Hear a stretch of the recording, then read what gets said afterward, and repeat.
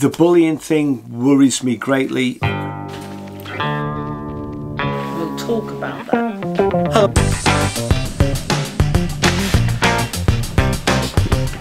It's dark down here. It's quite poor.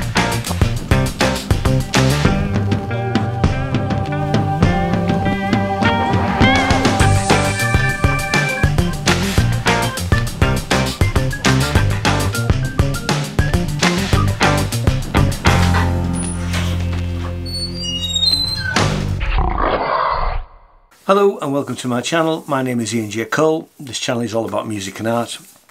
And I've been following a story that's been unravelling on YouTube since mid-December really. And that's about a chap called Rob Chapman. Greetings, I am Rob Chapman.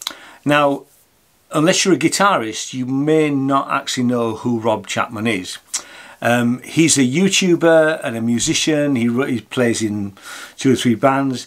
The sort of music that Rob plays is sort of, how you would probably call it, metal.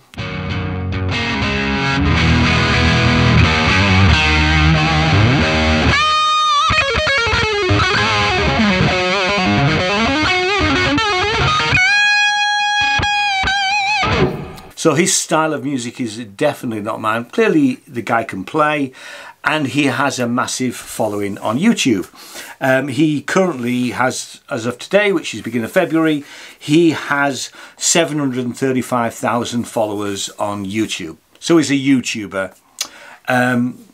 And he is also intrinsically linked to Anderton Guitars, a music shop down in Guildford in the UK, mainly through his relationship with their managing director, who is a chap called Lee Anderton. And I have met Lee Anderton. We were members of the Music Industry Association, and Lee Anderton is one of the bigwigs in that organisation. And we were nominated for Best Small Retailer when I think Anderton's that year, this was 2015, when they were nominated for Best Large Retailer or something like that. So we were at a dinner, and he wasn't on our table, he was on the top table, and we were down by the door somewhere really. But I did have a very nice chat with the guys from PRS. Anyway, so we have met, although he probably won't remember me and wouldn't know me from Adam. This spat, this internet trolling, as shall we call it, all seemed to kick off from a very small YouTuber from Ireland, a guy called Keelan, who has a channel called KDH TV. Rob Chapman. You've got to hand it to him. He's a visionary, a pioneer, an innovator. And by this I mean he's the only person to my knowledge to threaten his very own fans with not only legal action, but with public humiliation. And he pretty much called out Rob Chapman for a whole host of things. Some of it may have been justified, some of it not. I'm not going to get into that. What I will do is I'll put the links down below so you can look at those videos yourself. And what has happened is a lot of people have sort of jumped on the bandwagon with opinions. And just as I am about to do here really, but I actually felt that it would be quite a good idea to take it from a slightly different aspect, mainly because for the last 7 years I have been a music retailer, and there's been a lot of criticism of Rob Chapman's guitar company, a company called Chapman Guitars. They've been going for about 10 years. Rob Chapman's got a massive following on YouTube, as do Anderton's, the music shop. I mean, on their main guitar channel, they have 622,000 followers. So they're a big player in YouTube. So one of the UK's biggest online retailers, and clearly that has been helped by the videos that Lee Anderton and Rob Chapman have put out over the years. Greetings, I'm Rob Chapman. And we are home away from home. No, we're at Andertons. This is Andertons. We're at Andertons, not really at NAMM 2020. It's sitting in a little booth with a big backdrop behind us. And look who it is. Of all the people I should run into on the first day of NAMM while we're shooting videos, it's Rob Chapman, aka Chappers. Hello, and look, it's Lee Anderton from Andertons. They go out as the Captain and Chappers. I've seen a few of their videos, and they, you know, they've got a massive following. What happened with this little YouTuber? Actually, he's not so much a little YouTuber as of today, because I think his channel has grown to about 5,000 users, and he's been able to monetize the channel. So maybe that was his intentional goal, was to actually call out Rob Chapman and then grow his channel. If that was the case, that's maybe not the way it should have happened. Anyway, you can watch Keelan's video linked down below, and what happened then is other people came out of the woodwork expressing similar sort of negative comments about Rob Chapman. That in effect galvanized Rob's fans on YouTube to call out these people, and my understanding is that Keelan from KDH did have some pretty nasty things said about him, so much so that he was scared and he took down his video. It is now back up because other people have accused Rob Chapman of bullying. I think you can make your own mind up on that. That's not what I would particularly like to discuss. To give you a little bit of background, I'm not a guitarist. I'm a keyboard player that plays guitar, although I've been playing guitar for 20 years. I first came across Rob Chapman in 2011 at an Exeter Analog and Digital Music Expo, where he had a very small Chapman guitar stand, and I had a brief chat with him about the guitars. Struck me as a very personable person, nice guy, and he also did what was called a masterclass about being a musician and being a YouTuber, which for me opened up it opened my eyes to some of the sort of ways that as a musician you can make money. Greetings. Hello. Oh, you're too kind. You're too kind. No. Oh, you're too kind. No more. Too kind. I'm Chappers, otherwise known as the Monkey Lord. I'll tell you a story.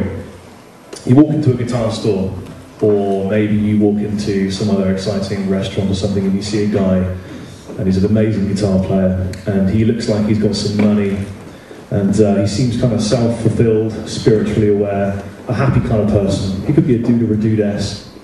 You want to be that person. This is the goal of what I'm going to talk about today. It's about sort of self-fulfillment as a musician, utilising the modern age's new media to make musicians business people and then give them some money, because musicians have a hard time feeding themselves and their families. But so he gave a really good shot, and every so often I've watched his videos. In fact, when I first started to do guitar repairs, it was one of his videos that I used out a hardtail Stratocaster. So thank you very much for that, Rob, if you ever see this. I don't quite know when his relationship with Lee Anderton started from Anderton's guitar shop, but certainly over the last few years they've done lots of content together. One of the things that's worth discussing is when you have what seems to be, you know, people were calling Rob Chapman a bully, and then you have, and we're currently seeing a massive backlash. I mean, some other videos that I've been watching over the last few weeks have said that he's losing thousands of subscribers. I don't know whether that's true or not, because I didn't check the demographics beforehand, and there are always two sides to a story with this sort of stuff. But it does seem that every so often we see these sort of high profile YouTubers, people start to take them down for a whole host of reasons. I mean, and Rob did come out with his own take on the KDH video called Rob Chapman My Truth, where I have to say he does come across as slightly arrogant. Sometimes it is important, when you have as much online power as I do, you can never give to the right charity when you're a public person. You can tell this upsets me, yeah? I think it's important to say I donate regularly and I donate a lot. If you don't like people that stand up to bullies, I don't care. Get off my channel. I'm allowed to buy guitars. First of all, I own a business that deals with music, so I get good tax breaks on gear. And secondly, I demonstrate for the biggest online musical merchants on the planet. I get a really good discount. Yes, Forbes featured me. Yes, I have money. My channel is doing great. In fact, it's on the rise, not on the decline. He starts by saying that I don't have a degree from Waterbear. I don't need one. I'm a professional musician. This year alone, I've been in the charts 3 times. Playing guitar on it, you can hear me all over it, it's in the charts. I'm a professional musician. And I don't think that he necessarily handled that very well. That didn't really help his case. I mean, and there's been quite a bit of criticism about Chapman guitars, about their reliability and all of that sort of thing. One thing I must say is I have never played a Chapman guitar. The only time that I ever saw them was at that show in 2011, where they were a very young company, and they're not. And Chapman guitars are not a cheap product by any stretch of the imagination. But actually, I have found a couple of videos about an American, what's called a mom and pop music shop, very much similar to the sort of shop that I and my wife ran here in Yorkshire, and they were a Chapman dealer up until 2017, I think it is.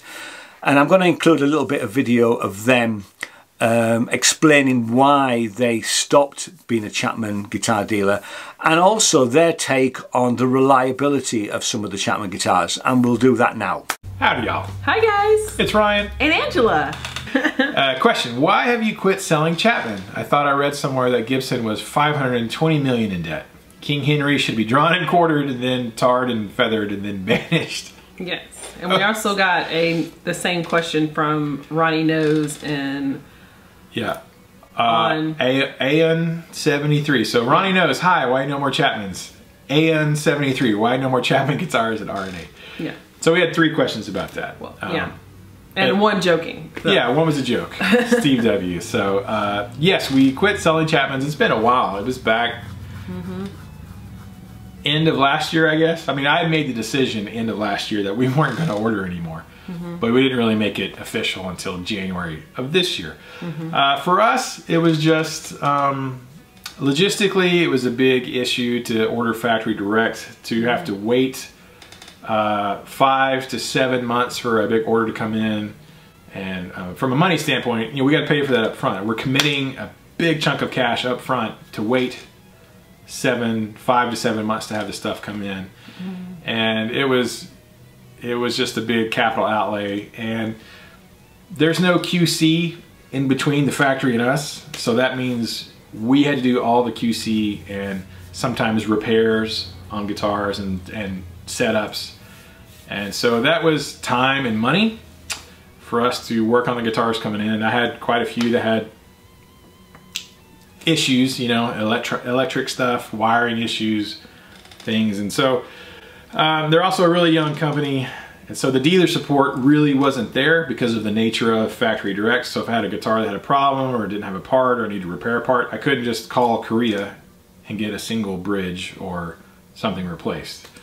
And Chapman couldn't send me one because they didn't have any in England. So, you know, they're young and a young, inexperienced company, and so dealing with dealers was a new thing for them. And so for the time and the money, which was significant, we invested a significant amount of money for the size of store that we are, which is a small mom and pop store. And the energy and promotion that we put into it, when it was all said and done, we just didn't get the return out of it that we wanted. And that's basically it. And to continue on would be, you know, logistically just not practical for a store our size. So that's basically it. It's just business. Yeah. And just normal business. Normal business, you know, with young companies, and it's a crapshoot. You don't know with a company that's been around a long time, like PRS or Gibson or Fender or, you know, Schecter or ESP, or you have kind of a track record to figure out what's going on, what to expect with any young company. And it's, you know, I'm talking, you know, CMG, Acacia, Chapman, you know, Diamond. There's companies that haven't had a very long track record. You really don't know what's going to happen.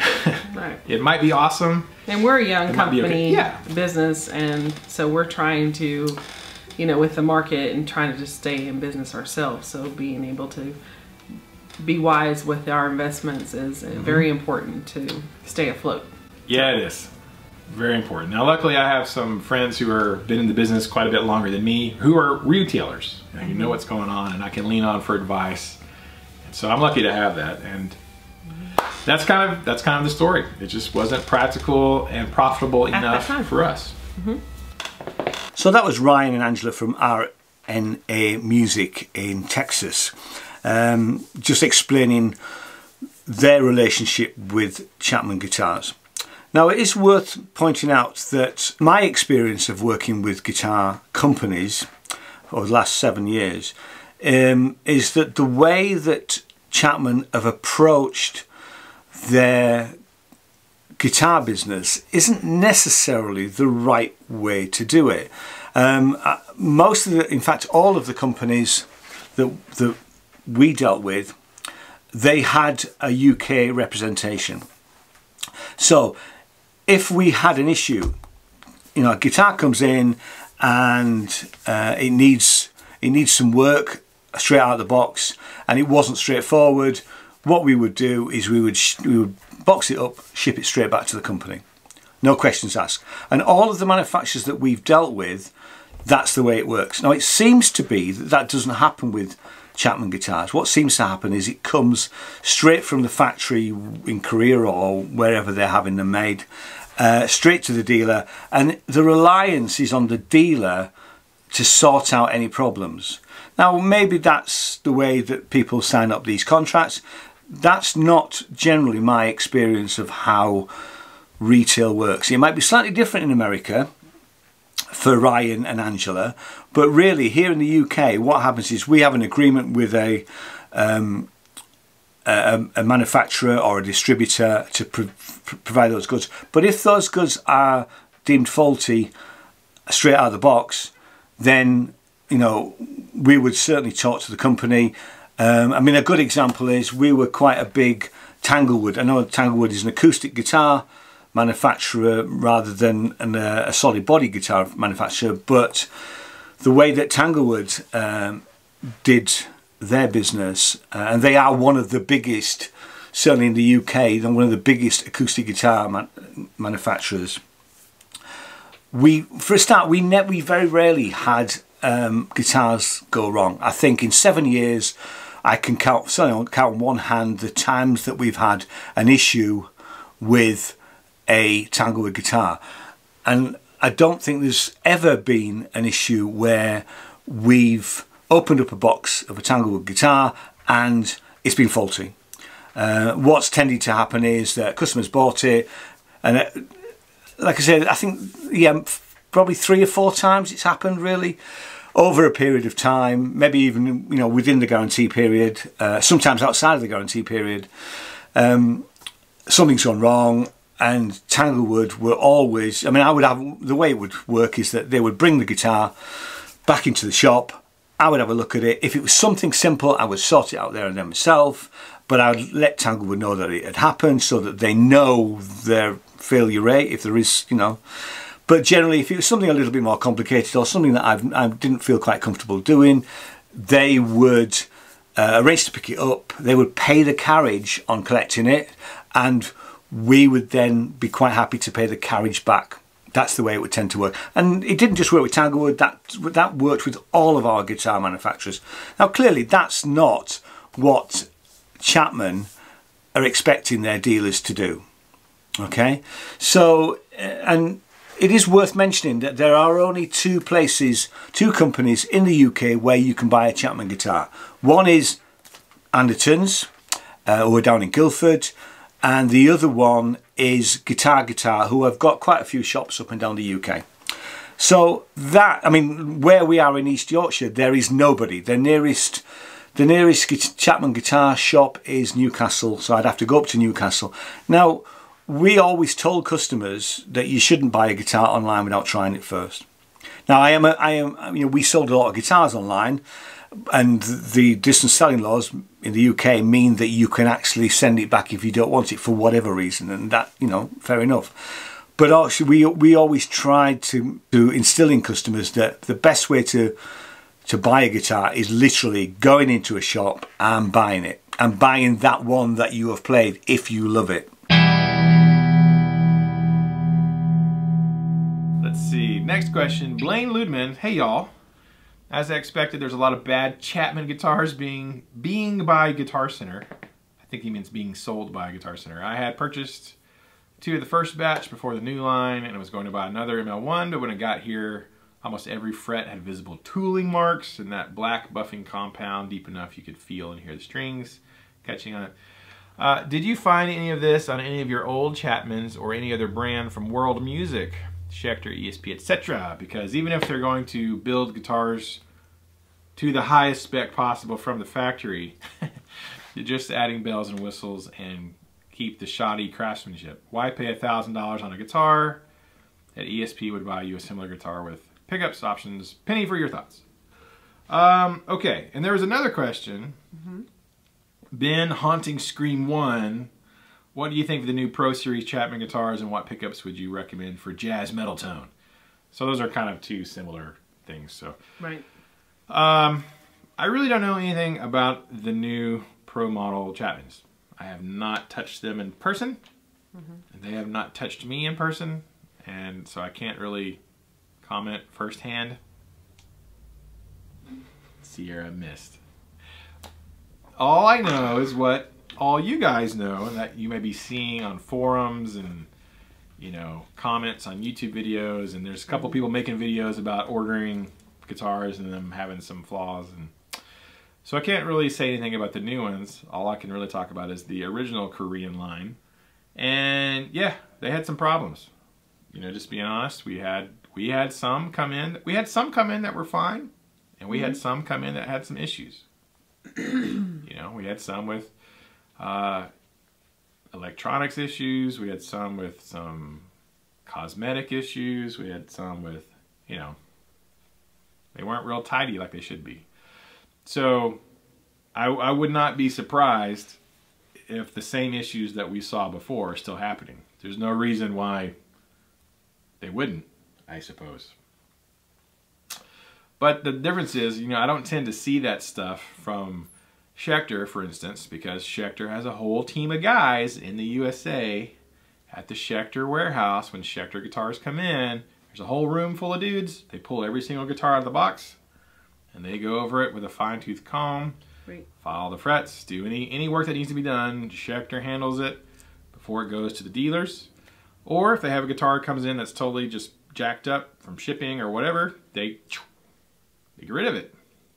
There are some companies I know that will send guitars back to Korea, go, sorry guys, you screwed up this whole batch. Take them back, send us good ones. So it's not that every single guitar that comes out of that factory or any other factory is amazing. You're going to have hits and misses. But it's up to, for most companies, there's a filter system before it hits dealers and stores. For Chapman, there's not a filter. I mean, we got guitars in, I'm like, I can't sell this. What am I going to do with this? Or if I'm going to sell it, I have to sell it real cheap because it's got a cracked neck. What am I going to do with a cracked neck guitar?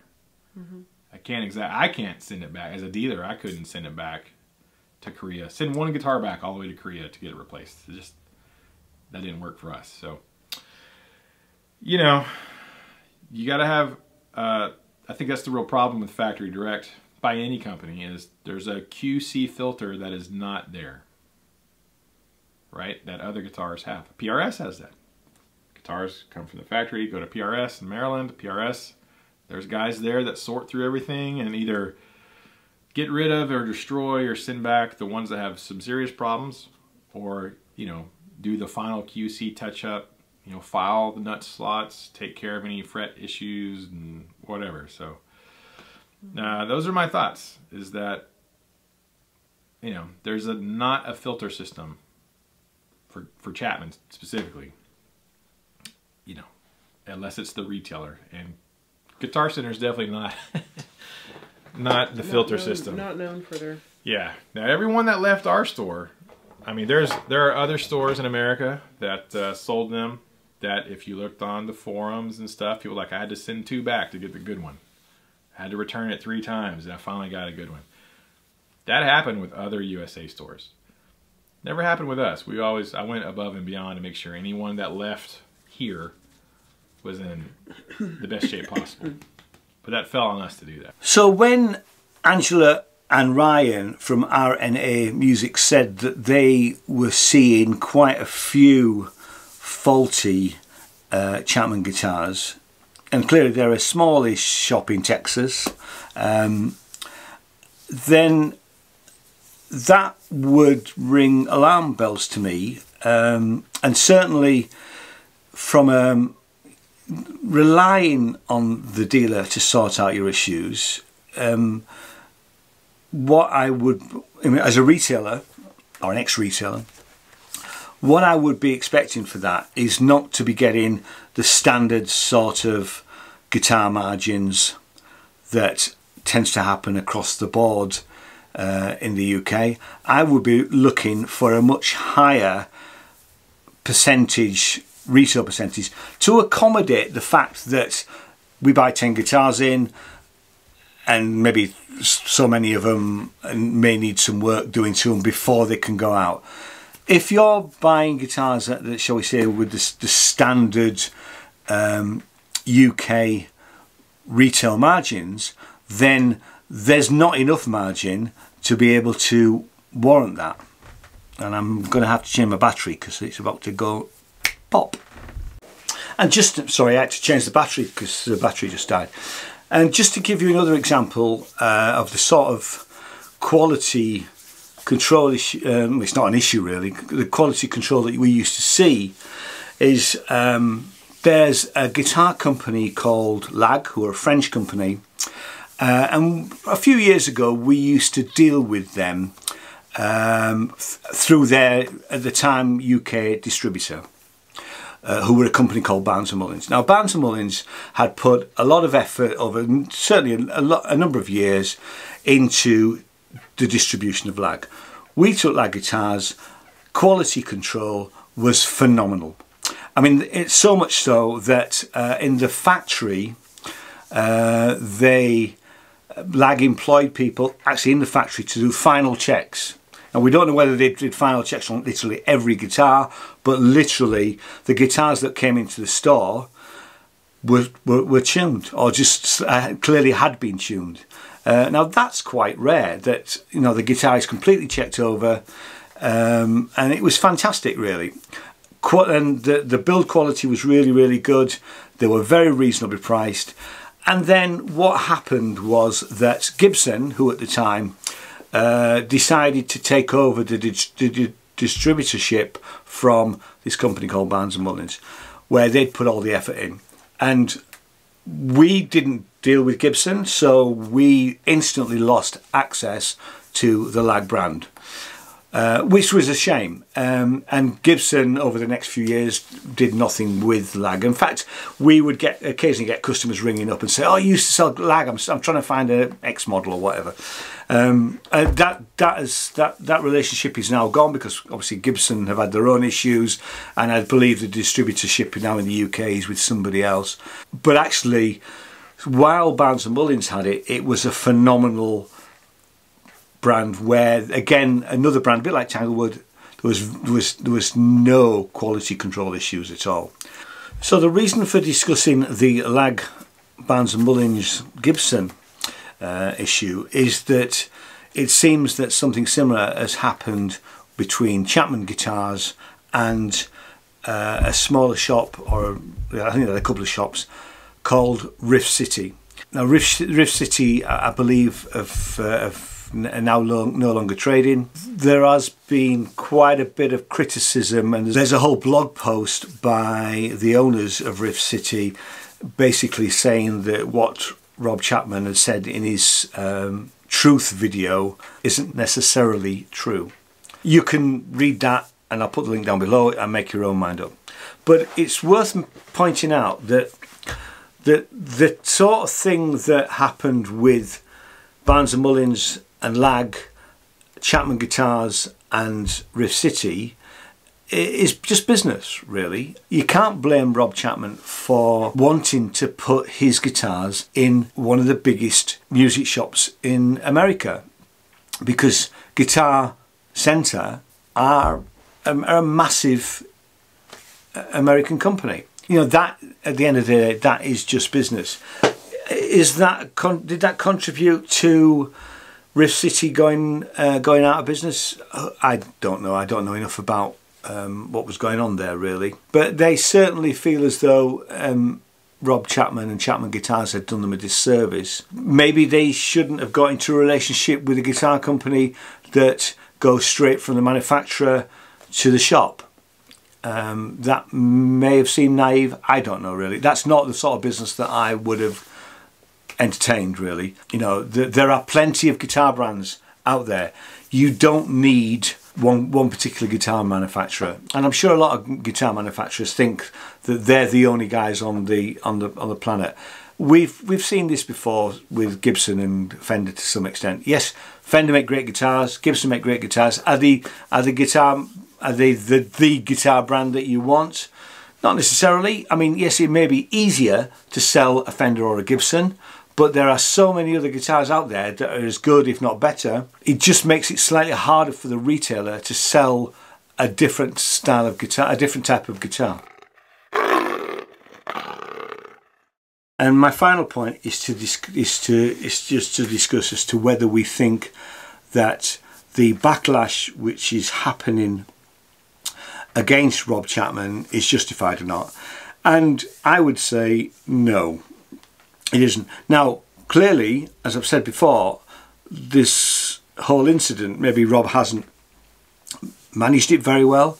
And one or two, I mean, certainly one of the videos that I saw the other day had said that Lee Anderton was distancing himself at the moment. I don't know whether that's true or not, really. They certainly did a video together from NAMM,